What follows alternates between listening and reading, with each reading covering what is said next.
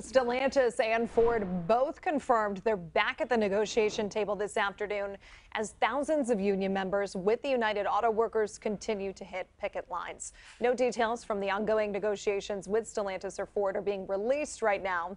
Meanwhile, our Alicia Bergio has been in Warren with the union members all morning long. She brings us their reaction. As day 11 of the United Auto Workers strike against the Big Three continues to gain momentum, still no sign of either side willing to make a deal. And outside the Stellantis parts distribution plant here in Warren, auto workers are not afraid to have their voices heard. No contract! No work. Tensions high Monday morning as contract negotiations have yet to be settled after UAW President Shawn Fain announced the strike of 38 plants only a few days ago. It's time to show the companies we are united, and we are fired up, and we are ready for a record contract. The strike now grabbing national attention. President Joe Biden expected to meet with auto workers on the picket lines in Metro Detroit Tuesday afternoon.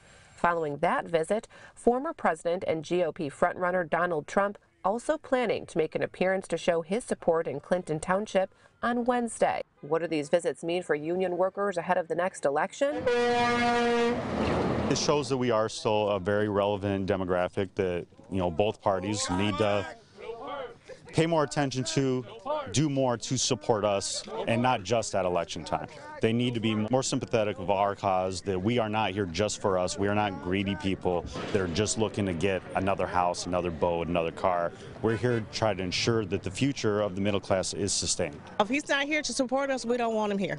Bottom line, he's here to get in line, to push what we're looking for. We bring them. We want everybody that's here to be here to supporting us.